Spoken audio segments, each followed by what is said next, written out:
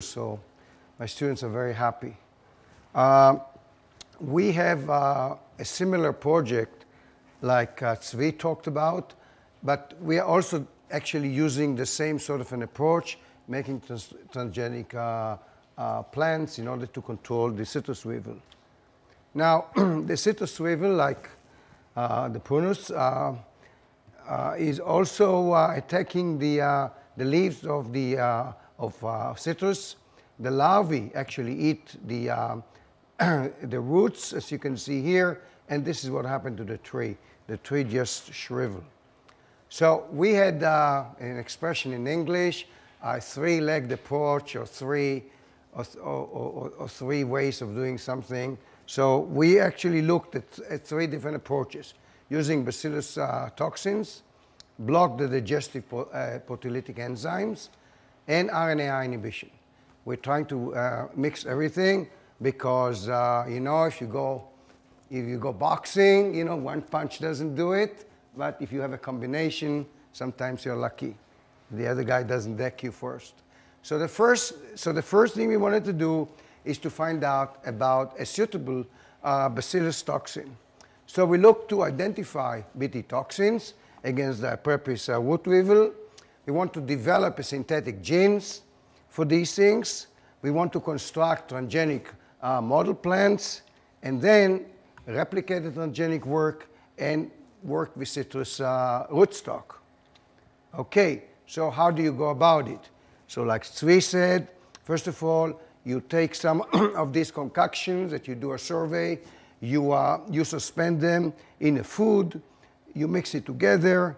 In this case, we put it on the lid, on the top of the lid there, and we turn the lid around. We put the larvae neonate directly, excuse me,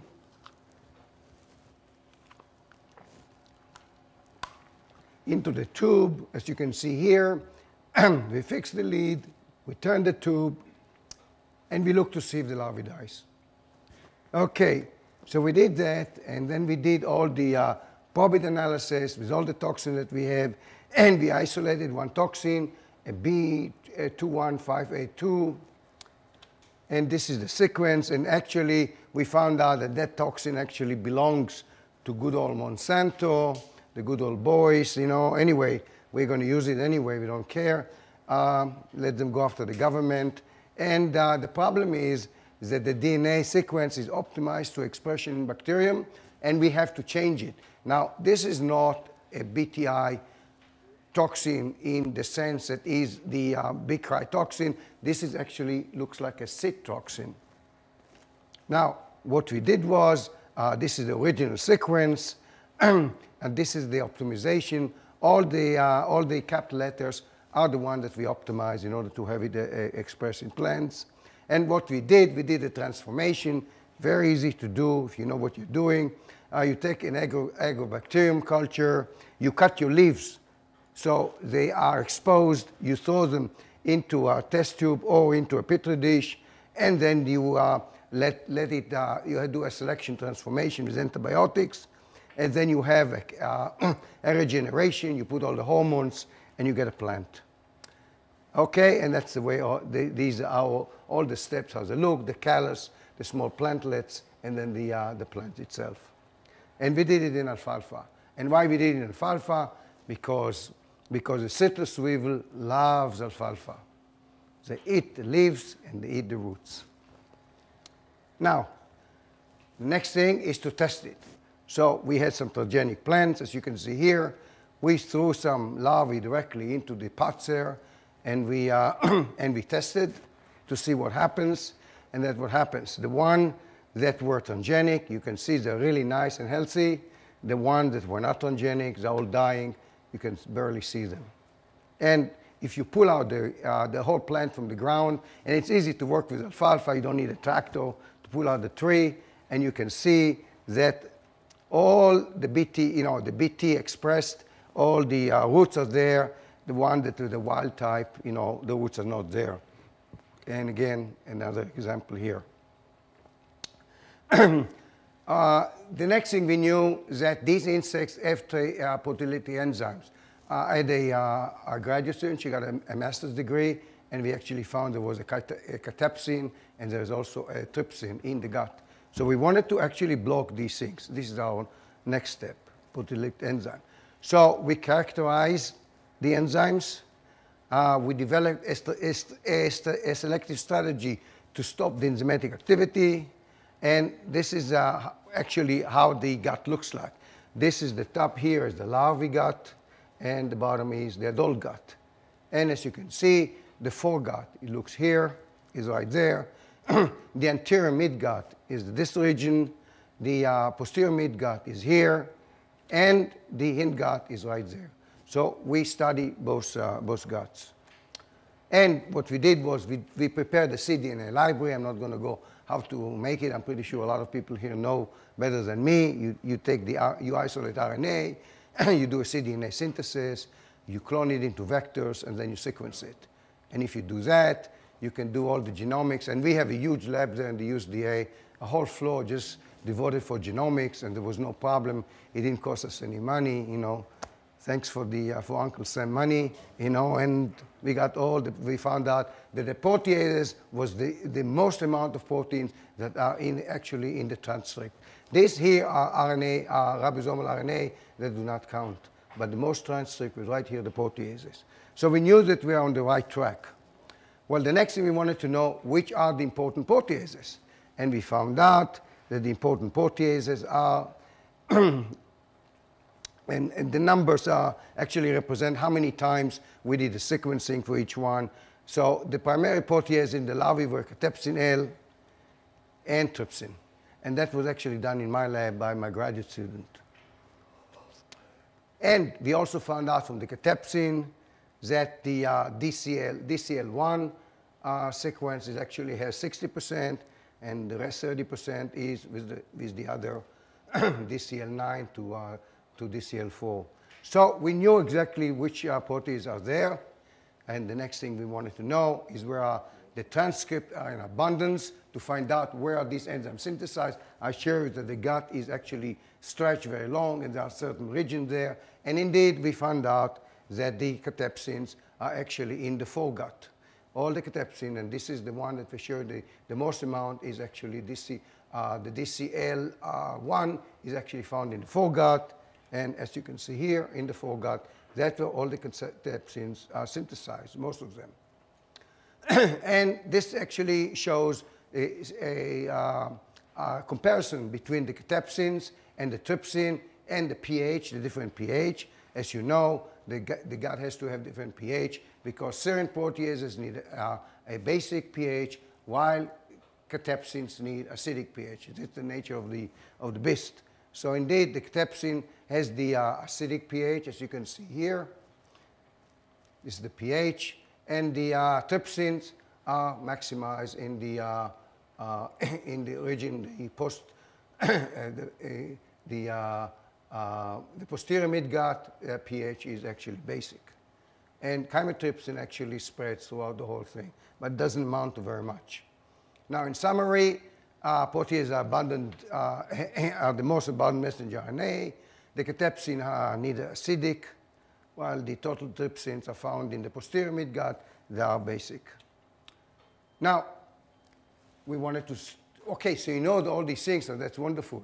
But what do you do with that? You want to block it. Because if you block it, you starve them.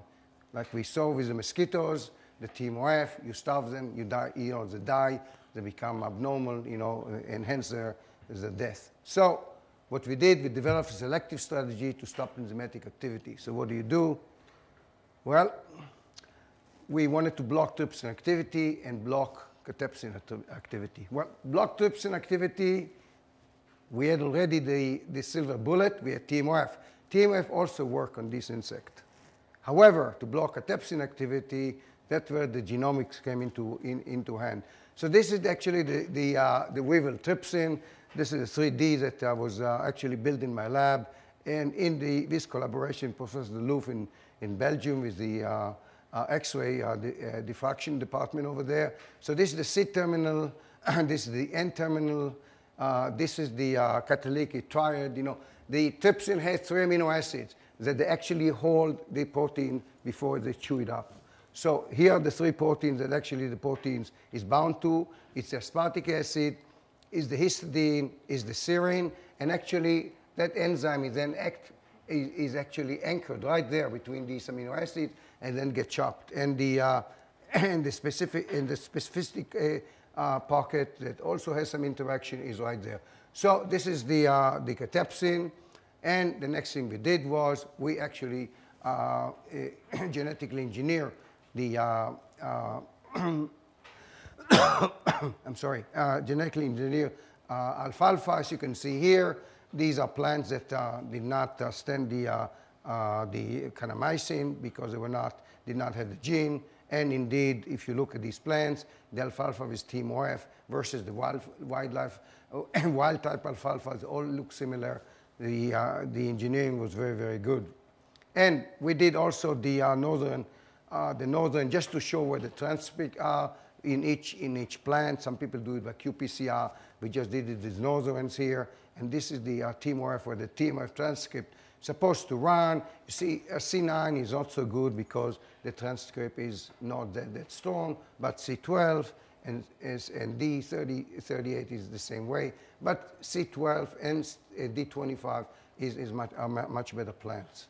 And these are the our controls. And when we did that, we wanted to find out what inhibition we get. And we got inhibition from 45% to, of course, the wild type did not give us any inhibition, to 35%. Okay, on these plants. We didn't check all the plants. Now, let's just go and talk about the catepsins. The catepsins are enzymes that are actually large enzyme that has three regions. There is a pre, pro, and the mature catepsin. So the enzyme is actually cut here and become mature catepsin. Otherwise, it's not active. Now, also, people know about the catepsin inhibitors. Specific catepsin inhibitor. There is in Bombyx mori. In the mammalian system is a P41. And in the purpose abbreviations, we also found an inhibitor that actually is a modulator in a way. And what happens is that the mature catepsin, the pro region actually is like a chaperone, while the catepsin L inhibitor region acts like an enzyme modulator. And I'll explain to you briefly why it acts like an enzyme modulator. Now, here is an X-ray diffraction model of the mammalian catepsin. I did that because I didn't have the other results that I'm going to show you. So it shows you the interaction between P41 and the catepsin. So the P41 sits on the top here. The binding of the substrate is right there. Here's the catepsin. The binding of the substrate here. It prevents the substrate coming here, and then there is there's no attack by the enzyme on the substrate. Now, we found out that we have a cysteine protease inhibitor that was done in my lab, and if you actually express it and purified it, and you are incubated with catepsin, with the insect catepsin, you find out that increased amount up to around 30 nanograms gives you around 83% inhibition. And how does it work? I'm just making everything short. In where the gut has a pH between 3 to 4, that particular inhibitor does not bind. But when the pH goes to around higher, around 8 basic, that inhibitor then just actually bound. And the reason they do that is because they want to conserve the structure of the enzyme. If the enzyme breaks, they have to synthesize another enzyme. So it's a very, very smart system by the insect to conserve energy and to use the enzyme time and time again. Now, the question is, you said to me, yeah, the mammalian people did this in the medical school, but what about you? What about your enzyme? You know, you're just looking in the sky and hope that the thing happens to you too. No. Ladies and gentlemen, just before I came here, we did modeling, and here it is, the CPI1 and our catepsins, and you can see that the CPI1 is sitting right there in the groove. As you can see here, the tail is sitting right there in the groove, CPI1, catepsin L, right there where the substrate bind, and this little tail just prevents it. And if you look even closer, to the CPI1. You see there are some amino acids that if you do some mutagenesis here, you can actually bind them irreversibly, and you can actually stop it directly. So if you express it in a plant, it will actually bind to the enzyme in the insect's gut, and voila, just kills it. It would not come back. Okay, so that is the whole idea. So the conclusion is that there are TMOF can control, and also we express it in alfalfa, and we have also catepsin L inhibitor.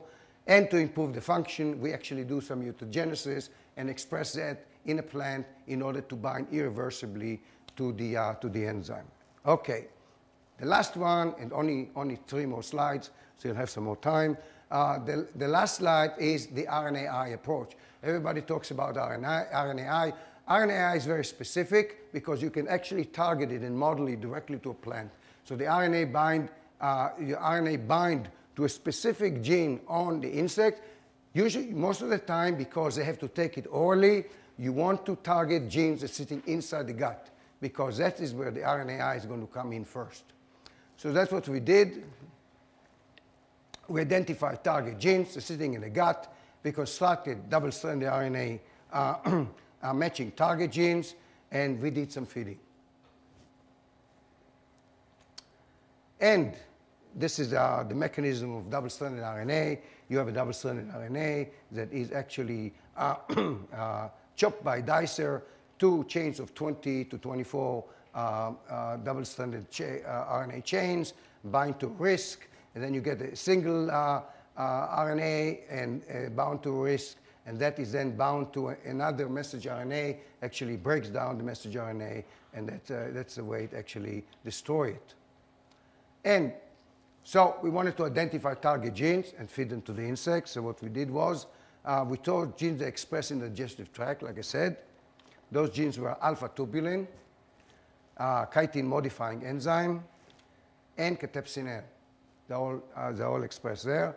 And we made double-stranded RNA to them. And how we did it on both sides of the coding region. We took a 300 base pairs region at the beginning and at the end of the gene, of the transcript, and we actually then expressed them, and we fed them to the insect. And you do that, and that's my last slide.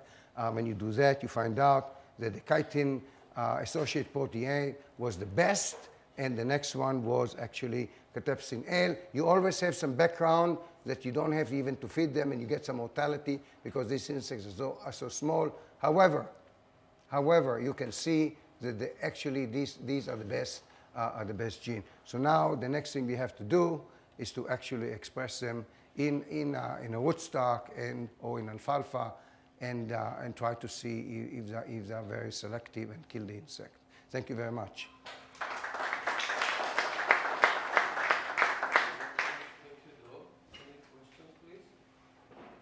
I'm sorry I had to rush a little bit.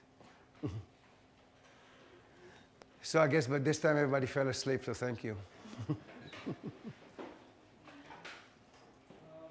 is the time frame for developing the system?